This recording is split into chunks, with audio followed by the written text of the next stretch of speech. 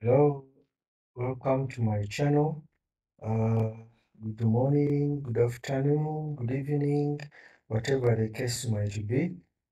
This is the Ronald Golova channel. You're welcome. Today we're going to look at how to use Mailomerge. Mailomerge is a feature that helps one to type a letter like this one you see, and then you make it customized to the recipients, whereby each and every recipient will get a letter as if it was typed specifically for him or her. This helps to save time in case you have maybe like a 500 recipients. Also, think of a situation like you have got maybe you are a secretary, you have been told to send letters maybe to applicants where you had 200 applicants and each one is supposed to get his or her own letter customized in their with their addresses and names on this letter. It can easily be done by use of Mailomerge. You can even send an email, customized email. You type one document and then you send it to many, and whoever receives that document tend to think that is the only one, or maybe you sat down and typed a letter specifically for him or her. So Mailomerge is a very good feature. So how do we use Mailomerge? In Word 2016, even 2010 and 2017, actually Mailomerge has been in Word for so long. I started seeing Mailomerge as early as I think it was Office 2003, Windows Office XP, but even earlier versions it was there. So it has been maintained. That means it is very useful. So how do you do Mailomerging? You go to mailings. In mailings, then start Mailomerge. When you click start Mailomerge, these are the different types. You can start letters, email messages, envelope, labels, or directory normal. But what we're going to do is to do Mailomerge step by step. Step-by-step Mailomerge wizard. A wizard is a simple program that guides you through the tasks of doing a certain operation. Now here we have got Mailomerge task, Mailomerge wizard. It appears here. Say what type of document are you working on? Letters, email messages, envelopes, labels, or directory. So for this case, we are going to leave it checked at letters. Then, we click next. Next, select a starting document. How do you want to set up your letters? Use the current document, start from template, or start from existing document. For us, we are going to use the current document, that it is our letter that we already have. Then next, step 2 of 6, there are 6 steps. Select recipient. So you click next to select recipients. So to select recipients, use an existing list if there is already a list, or select from Outlook contacts. Yeah, sometimes you have got contacts that you typed in Outlook, and then if they are there, you select from Outlook contact, or you type a new list, whatever the case might be. If you want to type a new list, you click type a new list, then create.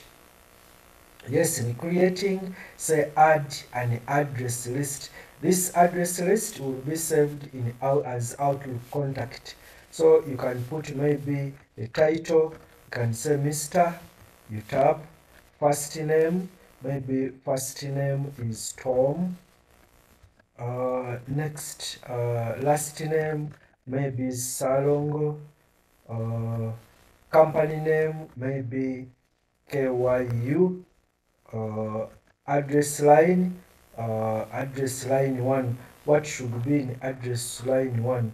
Maybe you can say PO Box 1, Kyambogo. Okay. There is a lot. There is address line 2, PO Box 1, Kyambogo, maybe, PO Box. Let this one go to address line 2, cut it from there, go to address line 2, paste there. Then you go to city. City is Kampala. Then next you can just press tab. A state, which state? Maybe you can say it is Uganda. Then we go to the next one here. You can click to add more entries, click new entry. So you click here, new entry, you get maybe another one, could be is Doctor Who, maybe Susan,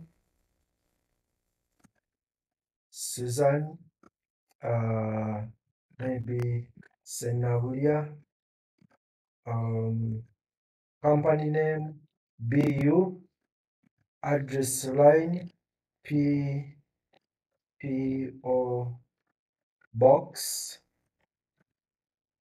yes, maybe 649, Bugema. Address line 2, city, maybe city is Gayaza. Do you want more? State, maybe state is still Uganda. Yes, if you want to stop there, but there are still many fields: zip code, country, home phone, work phone, email address, all those ones. But let me just stop there, and then I can say okay. So then to say documents, my data sources, maybe I can call it mail merge list. Okay, save.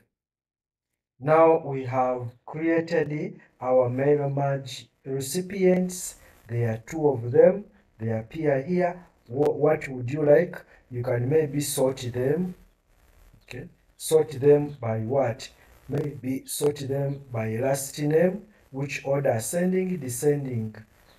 Maybe I want descending, click OK. Yes, now these names, last names have been sorted, click OK. So that is it. So we have typed a new list, but still there is select recipients, or you can say select from Outlook contact. You click that. Then you can choose contact folder. Yes. You need to create Microsoft. Okay. That one does first. Maybe we can say use an existing list. Select a different list. Yes. There is this one which we have just created. There is this one. So it's up to you. Maybe we can select also that one. Click OK. Then open. It has this. Then you can say we are going to select only Kapwepwe. Only one. This one you deselect. Then click OK. So that one has gone there. Still, we can say use an existing list. Yes. Select from a different one. We still have another one. There is one that I typed on a desktop, and this one, yes, there is that one. This one I typed it in Excel. It is possible to get from Outlook, or you can type your names in Excel, then you browse for them, you get them. It is sheet 1. Yeah, of course the workbook has only one sheet for that purpose. You click OK, and then it gives you the names of the recipients. If you are not going to use all the recipients, you can click here to deselect, and then you pick out those ones that you feel should receive the names, I mean the letters. This one has those number of contacts. Maybe I want that one, or if you want all of them, you just click here and select everything. Still, you are free to sort your names, sort them by what? Still by last name. I want descending order, click OK. Yes, so the last names have been sorted in descending order, click OK. Now we are done. We are done with selecting our lists. Then step 3 of 6, next write your letter. So you write your letter. If you have not already done so, write your letter now. But for us, we have done so. To add recipient information to your letter, click a location in the document and then click one of the items below. Okay, now I want to put an address block.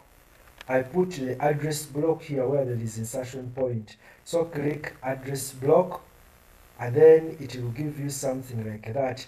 How do you want it to appear? Do you want to appear as Josh? So say Kakindu Mbalala Ankole. Or you want it to appear with the title Miss Tumurame Kakindu Mbalala Ankole. Or you click this, that will appear the same, or just Josh or Miss Tumugumi. I think let me say it will look like that. Then click OK. There's also match fields. You can match fields, but let's just click OK. Now the address block has come. Then you say invitation to the annual general meeting of Tuesday class. Good. Maybe you would like to put a salutation. Okay. Enter. Yes, that is a greeting line. Okay, you want a greeting line, so you say greeting line. Greeting line. Which format? Do you want to say dear or to or none? Let's say dear. Dear Mr. It gives you an example. Mr. Randall, Mr. and Mrs. Mr. Maybe you are calling Mr. and Mrs. Okay. Then after, do you want a comma, a full colon, or none? Maybe you want a comma. So greeting line for invalid recipient names. For valid, this is dear sir or madam, or to whom it may concern. So then here is a preview from your recipient list. Dear Miss Tumuramye, you click that arrow. Dear Reverend Sausi, dear Mr. Ongom. It will give you all of them, how they will appear. Click OK. That is a greeting line. That's what we need for this step. Next, preview your letters. You want to see how your letter will appear when printed. So it says Pastor Mutone, Budaka, Mbale, Bugisu, dear Pastor Mutone, invitation to the annual general meeting of Tuesday class. Okay. So that is how your letter will look like. If you want to see other letters, there is a more preview here.